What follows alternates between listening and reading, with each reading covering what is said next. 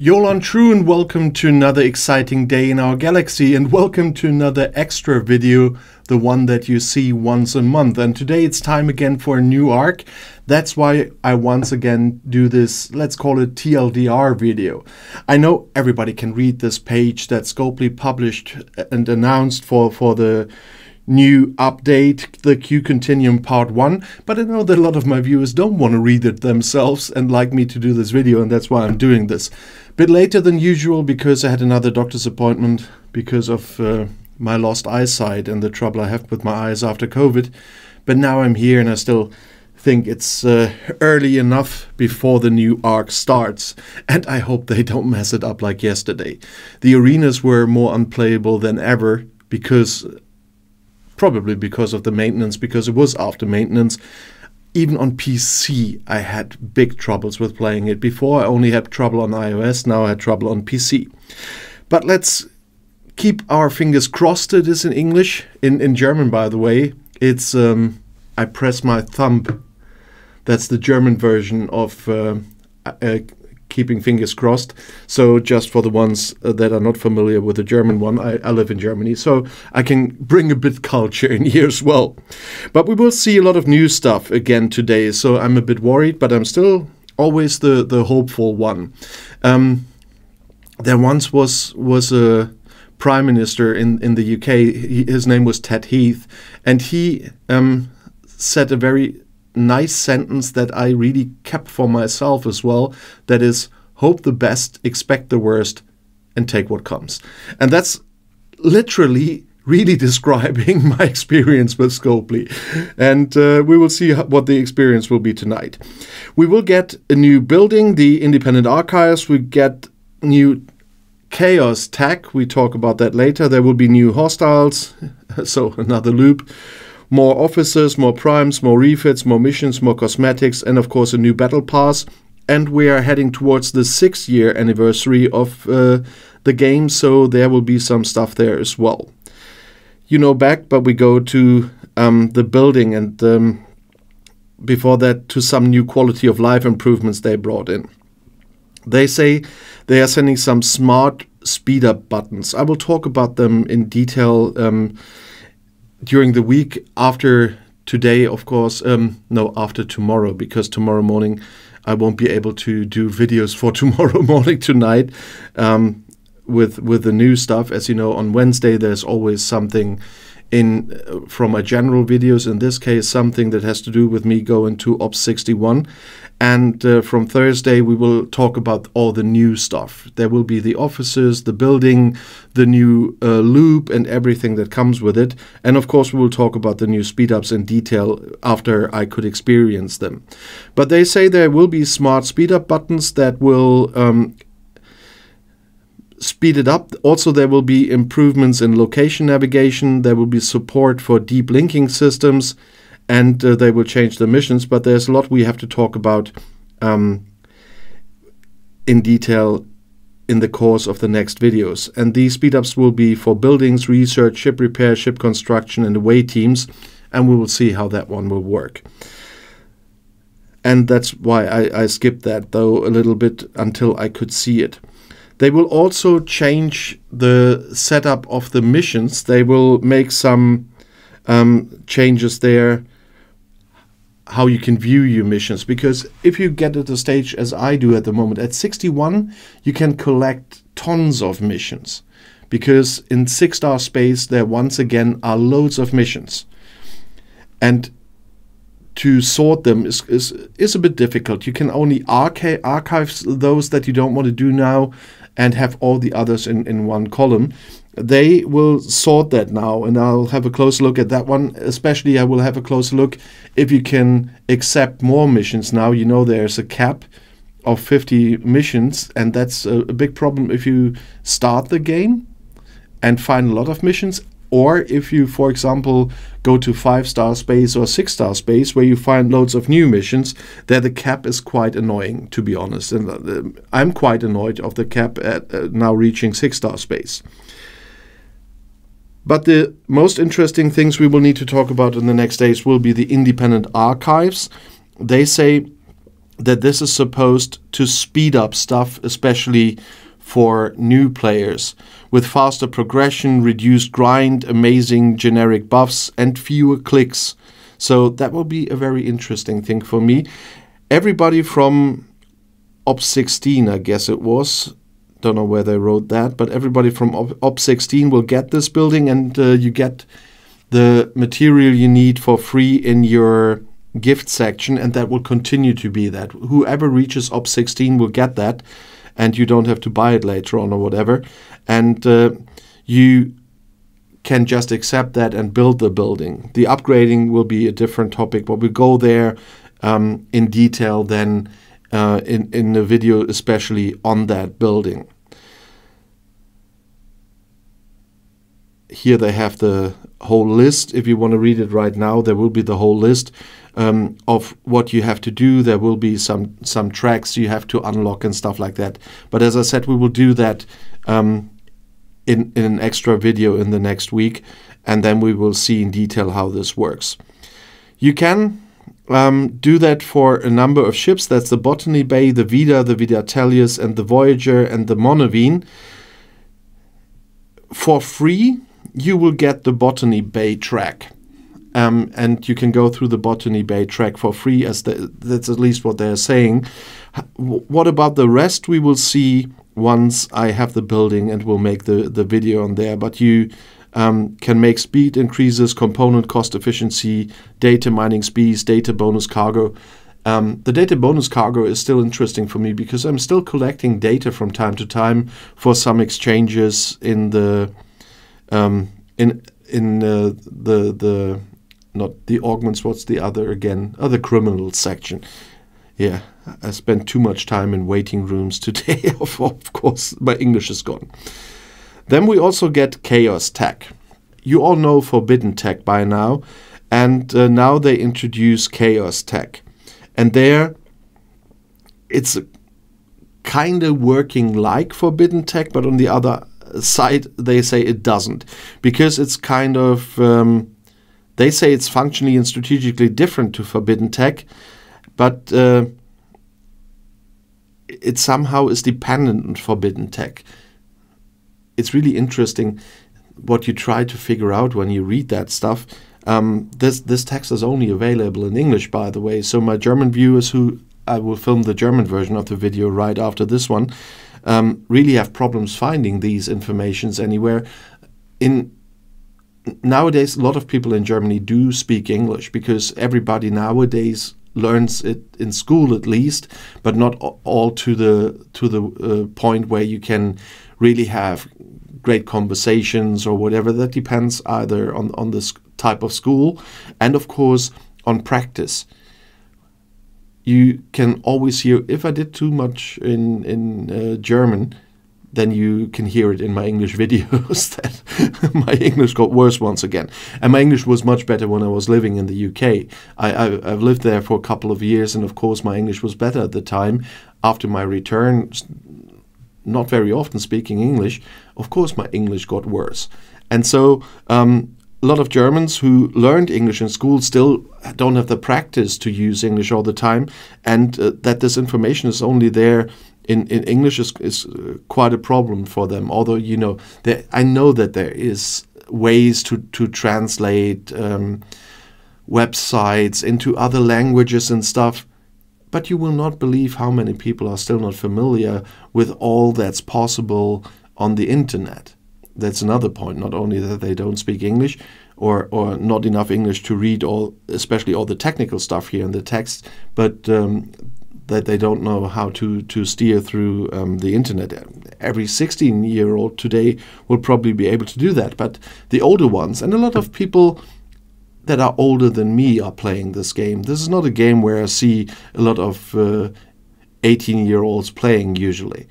And so that really is an issue for that age group in German. Nevertheless, we will talk about this too. I will talk a little bit about the new chaos text that will come in right away. And I will talk about them in detail in separate videos, of course. But what I've already seen is that there's one going into the direction of the Tantalus device. The Tantalus device, which is a forbidden tech, is quite something where they really crossed the line. It is so powerful if you spend the money on it. And you have, where I live, you have to spend 100 euros on it, which I didn't. And that's why I could see in the last incursion and in the arenas how ridiculously they crossed the line here. Because there, the gap between players who pay and players who don't pay is far too wide. If someone with a smaller level 56 ship can destroy my Rotaran only because he's got this fracking Tantalus device, then something is really wrong here.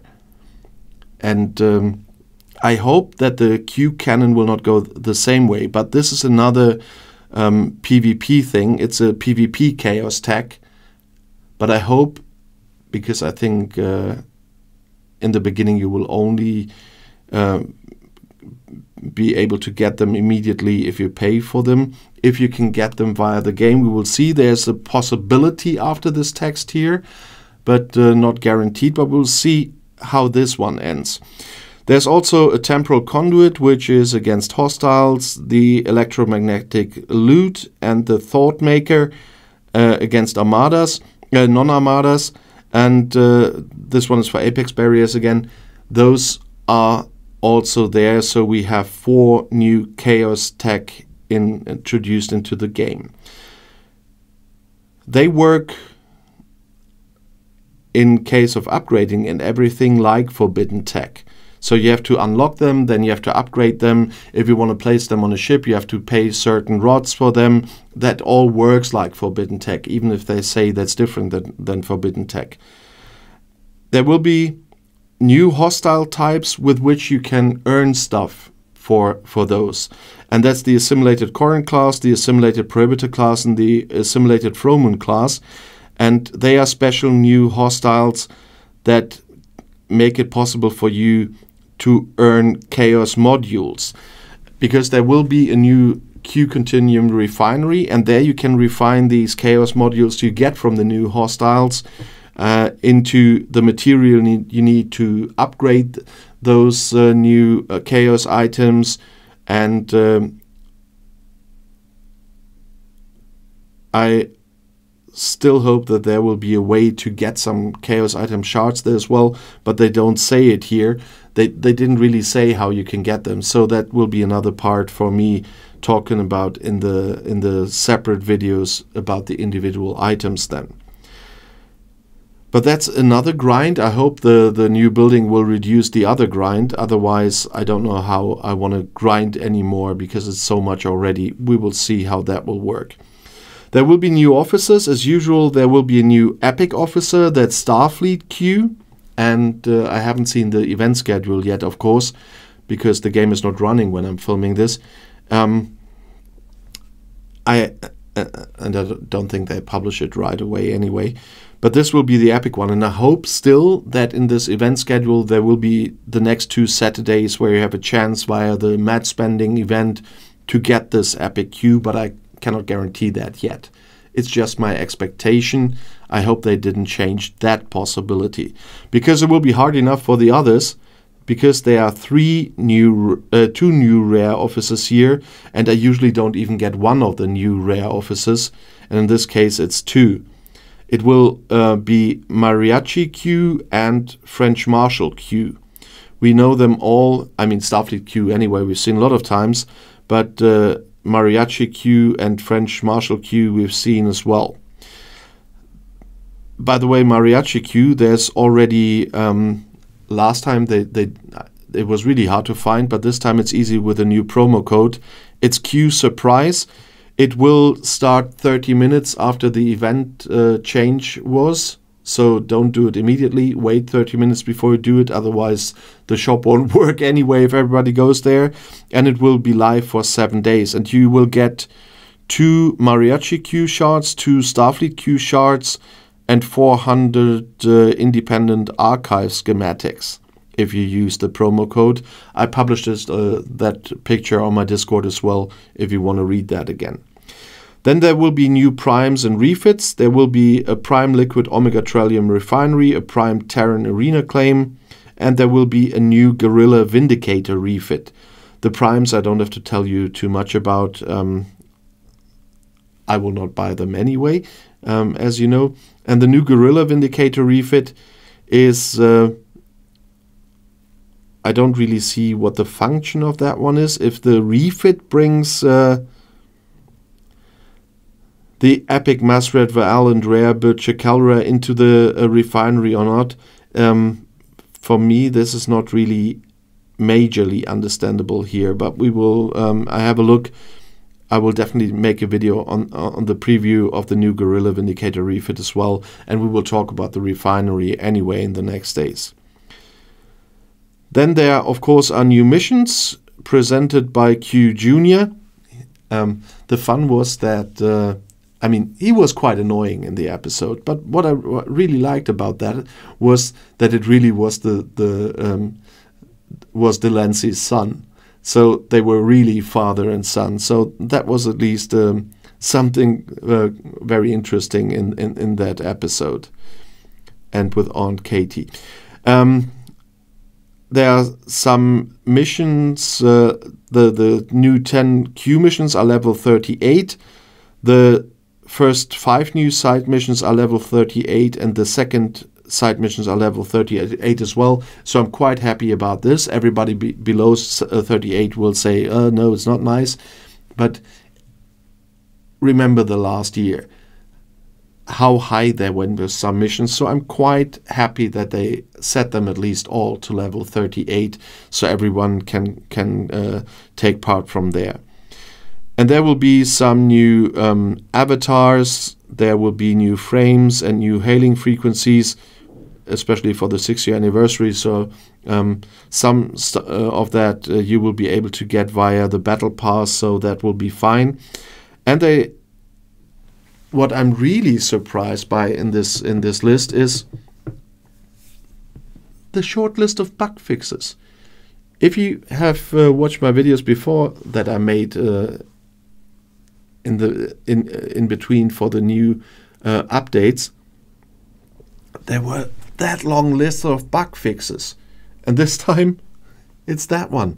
And thinking about the amount of bugs we have at the moment in the game, for my taste this list is far too small compared to the list of new stuff they bring in, and we all know how many bugs come in with that. And that list cannot be that short because they fixed so much yesterday, because I experienced yesterday how much they broke. I said that about the arena.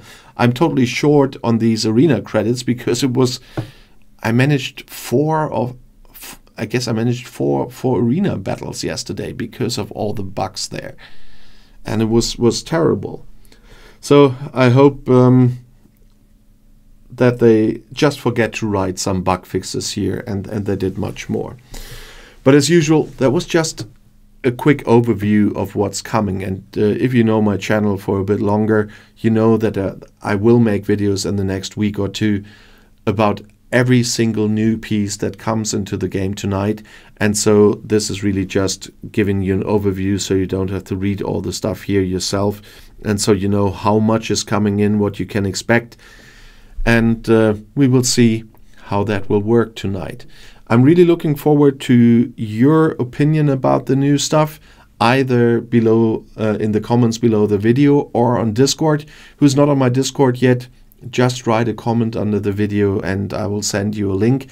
Please remember, write a comment. Don't answer on my comments. I will never find that again. The sorting on YouTube is a little bit difficult there. If you answer to anything I wrote, write your own comment, a generic comment, then it will be on the top of the list of my comment list, and then I can see it, and then I can send you the Discord link. It's free access for everyone. Everyone is welcome, except the one troll I banned. It's just one. So far everybody is behaving quite nicely there, and if I only have to block one, that's a really good quota. So it's nice to hear from you there as well. And if you want to see another video right now, the next one is right here in the end screen. I'll see you there. I'll be back.